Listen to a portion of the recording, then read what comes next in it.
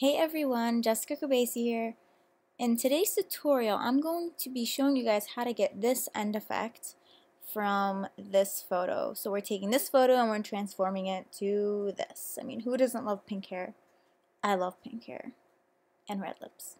I mean, I would never get pink hair because my mom would kill me. So, this is why we have Photoshop. So you can have any color hair you want in pictures.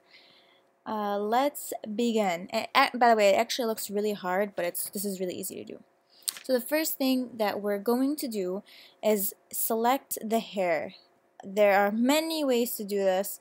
I'm just going to go straight to the point. I'm getting a black brush, and you want to make sure your foreground color is black.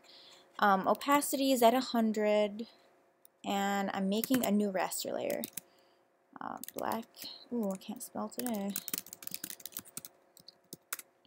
Black hair selection. So you're just coloring over the hair. I mean, anyone with a basic coloring background, as I've discussed in previous tutorials, wow, I was not really good at coloring. You know, if you have like a basic kindergarten, preschool coloring level, this should be pretty easy for you. And you know, that's how I became an artist. I actually drew comics when I was younger, and I used to scan them and hand them out to people, but people would never actually read the comics, which is messed up because they were pretty good. So this looks really horrible. You're probably like, oh my god, she's teaching us stuff, but I swear this is gonna come together. And you can always fix this selection, by the way. Try to speed this up. Scribble over here. And again, there's probably a more advanced way of doing this. There's like a channel selection that I learned when I was in college, but I don't have time for that. I'm sorry. We're going to be doing this the basic way. Okay. So, almost done with selecting this hair. It looks like she has like a scarf on. Okay, there we go. Okay. Obviously, you're going to want to go in and, change this to suit your needs. Okay, I think this is pretty good. Again, don't laugh at this. I know some of you guys are probably like, what is this? So now we're going to want to actually select this black selection by holding the command key on your keyboard. And as you can see, when I'm holding the command key, this little dotted square comes up, and you just want to press on the raster layer. So as you can see, all of this has been selected now.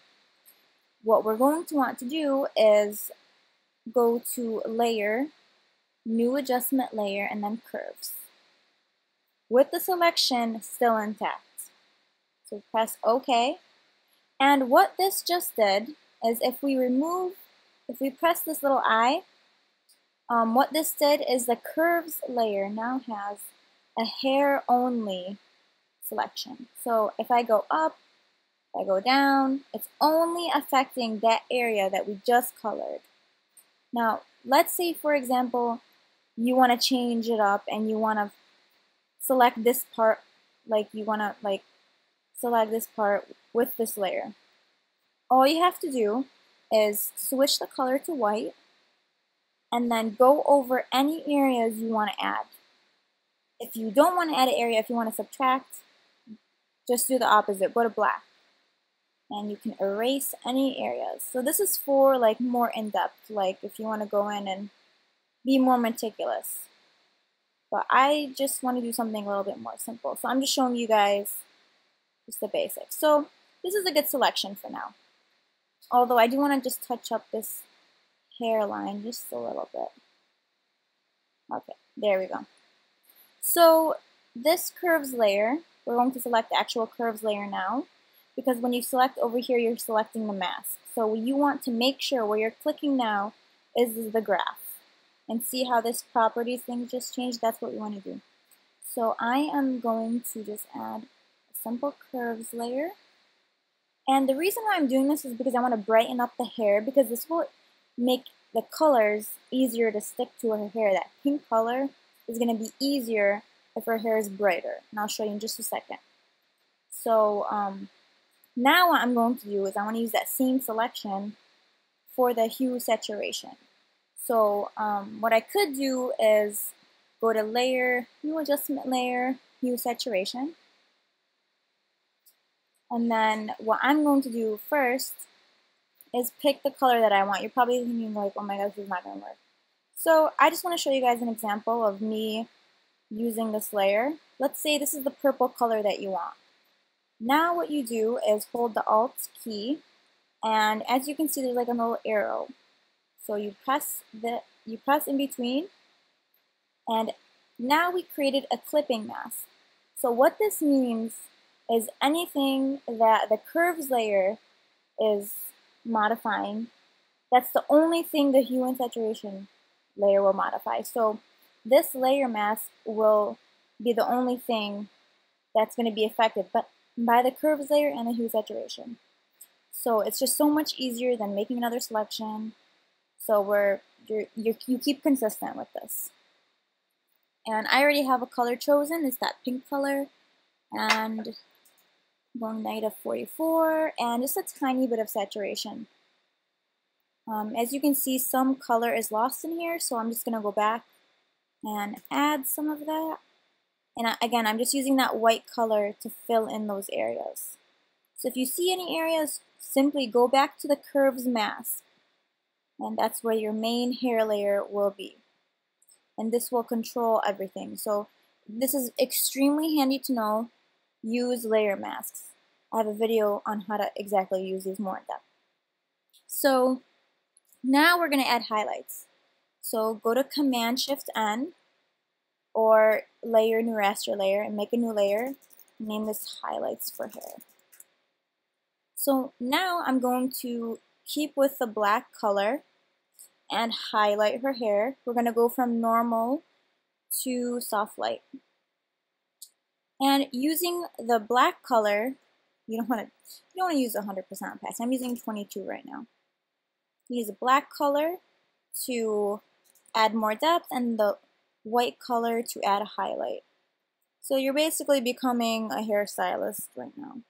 You're doing everything with no experience needed. I really wish I had pink hair, but my hair would be fried. One time I did an ombre, like I was not able to brush my, and I have pretty good hair. I was not able to brush my hair, you guys. It was pretty bad. Like I look like Mufasa from The Lion King. It was really bad. Would not do it again. I would not do that again. So again, I'm just using the black color to intensify the darker areas, and then these highlighted areas, I'm just adding white to them. So anywhere you see dark, just add more black. Really, there's no fancy way of explaining it. Just that's pretty much it. And I'm going to lower this opacity. I don't want to be too much, but you see the difference. You just want it very subtle. So now we are going to intensify her eyeshadow, Cassandra's eyeshadow. Make another new raster layer. I think that's orange. I don't know. Yeah, it is. Looks orange to me. Let's see. So we're using an orange color. You don't have to be exactly like on point, as they say. I'm choosing an orange color here. That reminds me of ice cream. I think I'm just hungry. We're going from normal to soft light again. And we are just going over this very slightly. And keep in mind, my brush, the hardness is always at 0%. We don't want anything too crazy. You want it to blend in. Just kind of like intensifying her eye. You can really make this any color. Like if you want her to you know, have that smoky eye, you could totally do that. But I don't know, I always mess that up, so I just don't do that. I'm going to lower this. I always lower the opacity if you notice. I don't want anything to be too crazy. Okay, so let me show you guys that eyeshadow. It's very subtle. You can go back and add more if you guys want. I'll leave the craziness up to you guys. Now my favorite part is adding the lips, the lipstick color. So what you want to do is choose the color that you want for the lipstick. I'd recommend going a little bit brighter than you normally would, like going a shade lighter. I have a specific color that I use that I really like. It's this color. It's pretty bright. Now I hope I get this right the first time. I'm going to be just using like a half of the hardness, maybe like 50%, just seeing how that looks. Opacity is at, oh, I'm sorry. Okay, no, I made a mistake. I'm sorry. Make a new raster layer before you do this, you guys. New raster layer. Always make a new raster layer for each thing. So, okay, now that we have a new raster layer, we can go over. See, now this looks right to me. So, and don't freak out if it doesn't look professional right now. Just doing this for the tutorial purposes.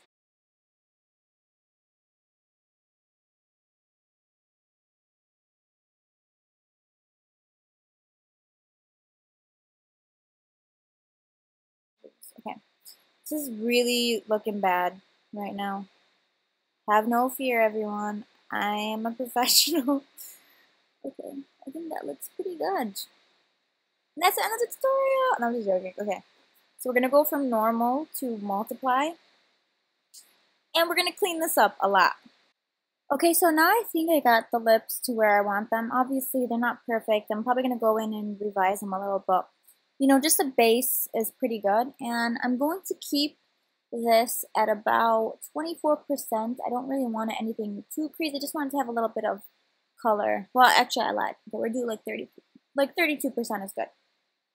So the next thing we want to do is just add a little bit of color to the eyebrows. So I'm going to go to Command Shift N, make a new layer, and just name it eyebrows. And I'm using a light color from her brows, and just a low opacity, nothing too crazy. Just filling it in out just a tiny bit. So you probably think this looks really hilarious, but we're gonna go from normal to multiply and lower this opacity just so it blends in a little bit more. And now we're gonna go ahead and add the colors to the image. So the first thing that we're gonna do is go to Layer, New Adjustment Layer, and then Black and White. And we're gonna keep all the original settings. We're just gonna go from normal to soft light and lower the opacity a little. You can put it to like 40%, that would be fine. Just add a little bit of contrast, just a little bit. And then we're going to go to Layer, New Adjustment Layer, and then Curves, which is my favorite layer. We're just going to be toggling the green and blue layers, so go ahead and go straight to the green layers, to the green, I don't know, green screen, however you want to call it. First, I'm going to try to get this as exact as possible because this is going to determine how accurate it looks to my original image, and obviously we want that. So I'm going to try to be as precise as possible. Curves is a tricky thing, you guys. This is really hard. My neck is breaking trying to like look at like what I drew, and then try to get this. Not good at drawing lines. Clearly, okay. Hopefully this looks pretty good so far. Hopefully it looks accurate. And then we're gonna go to blue and try to do this. You know what, the problem is every time I try to recreate a look, it looks completely different, and I'm like, okay, what a fail. And then I look stupid because I'm like, I'm gonna show you guys how to get this image, and then it just looks nothing like it. So I try my best to get it. I think this looks pretty good though. This is kind of what I had.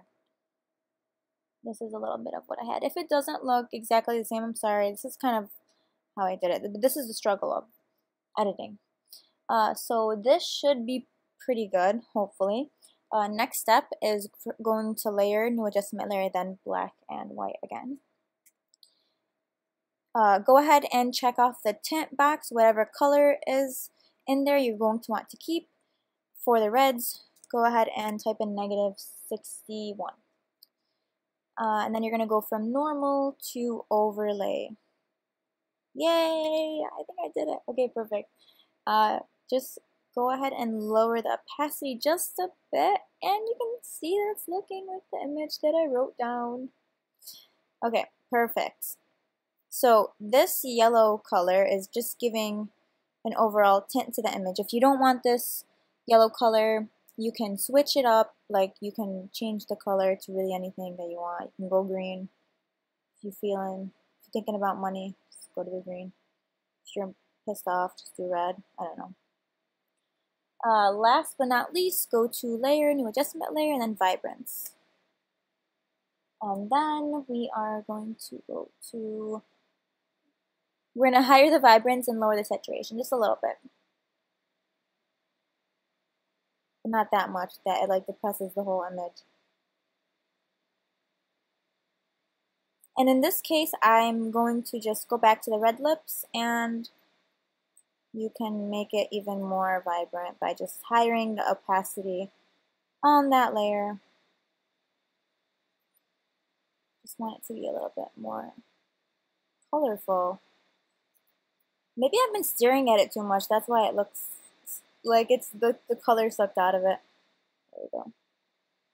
So there you have it, everyone. This is the end of this tutorial. Let me show you guys the before and after. That's my favorite part. This is before and this is after. Yay. Please keep in mind that for the sake of this tutorial, I kind of went a little basic with the hair, going over the hair selections and the lips. Obviously, if I was going to be presenting this image on my website, I'd probably spend a little bit more time, but for the sake of the tutorial, I just kind of glossed over it so you guys can get an idea of how I did it. Hopefully you guys like this tutorial, and just like to thank everyone for watching, and if you have any suggestions, please let me know. So again, last but not least, before and after.